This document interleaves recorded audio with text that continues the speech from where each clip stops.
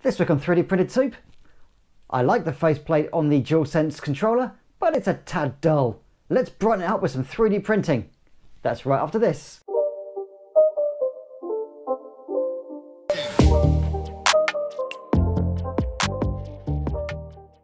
Hello fellow makers and welcome back to 3D Printed Soup. This week I'm going back to the PlayStation 5. I printed out a stand for the PlayStation 5 controller, or the DualSense as it's called, a couple of weeks ago, and that turned out really nicely. But with the front faceplate on the DualSense being so easy to remove, use a plectrum, don't use a screwdriver, plastic on plastic, never metal on plastic, you'll damage it. Now we know. And knowing is half the battle. I thought, hey, let's pop this off, 3D print myself a new faceplate. Now, the files are harder to find than I thought. Trying to find these is very difficult. It looks like somebody's just taking them down. Don't know who that could be.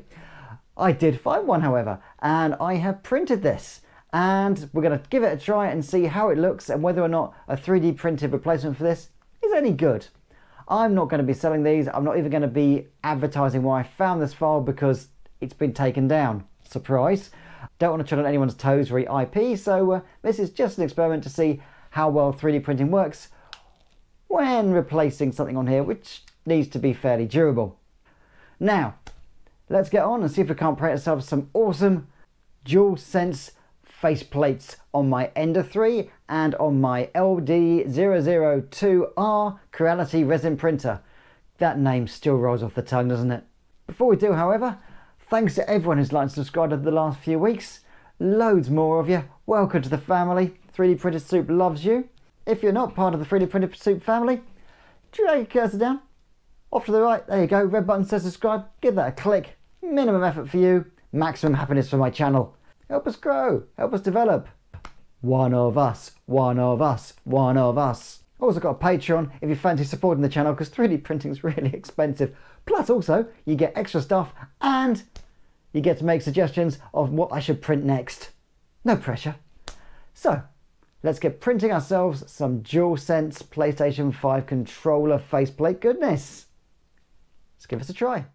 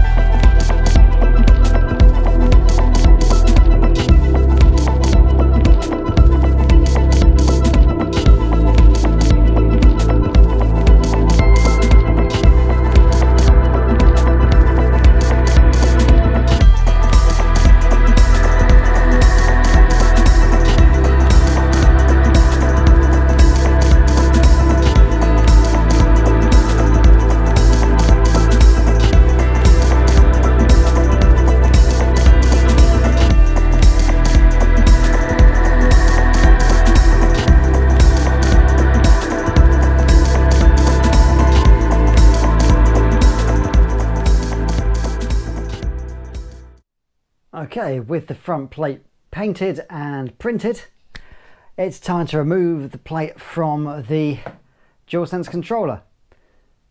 Easy thing to do, but for God's sake, I've watched a couple of videos now on YouTube and please, please, please do not use a flathead screwdriver or any kind of metal implement to do this.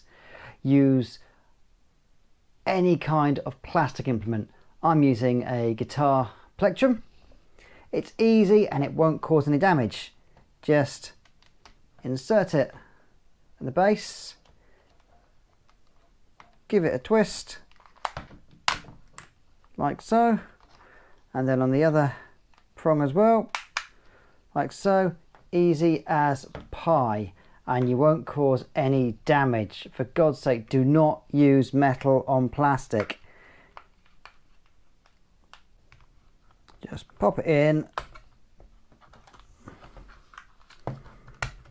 and just carefully remove each one of the little clasps inside, lift and put it out, and there we go. put that aside for a second. This is the original, and this is my 3D printed version. Not much of a difference. But let's have a quick look at the back. All of the clips are in the right places, and yet they all seem to be at the right angles, so I'm not too worried about this. The bits that clip onto the end of the arms, they seem to be at the same angle, and they seem to be the same shape. So, now for the moment of truth. We'll put that aside safely. Controller there. And just insert the two prongs at the top. Like so. Put it over. Line it up. And clip them in. Okay, and that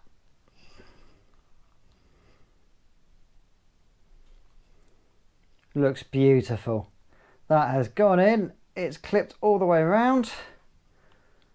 Bits that have clipped in, bits that have clipped in.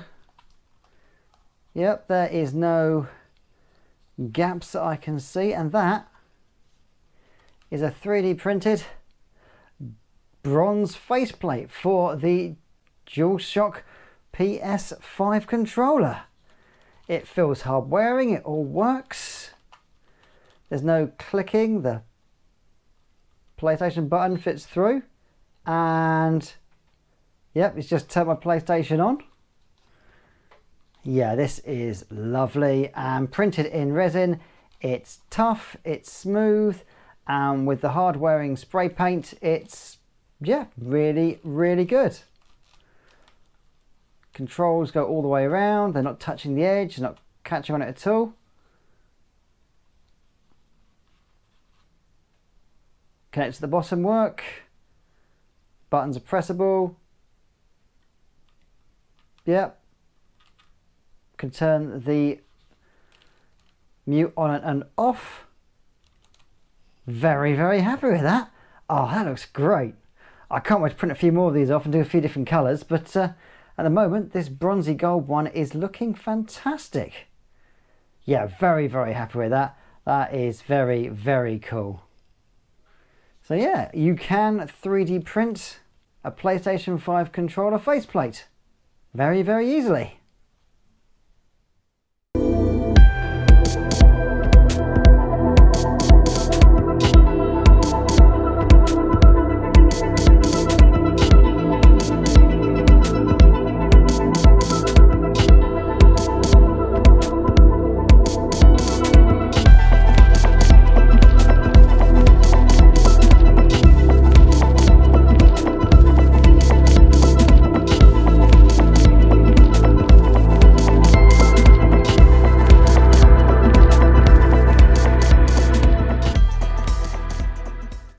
Well, I'm really quite amazed about how well that came out.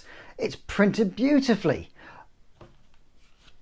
All of the little clips and all the little hooks and all the little tabs inside pretty much match the original faceplate exactly. And this thing has clipped on the front here really, really well.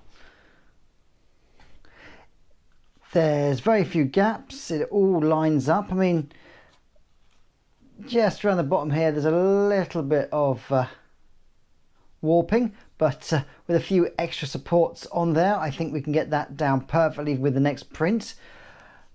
The paint is applied to it very, very nicely, and it's given this sort of nice sort of lined effect as well. It almost looks sort of like wood grain.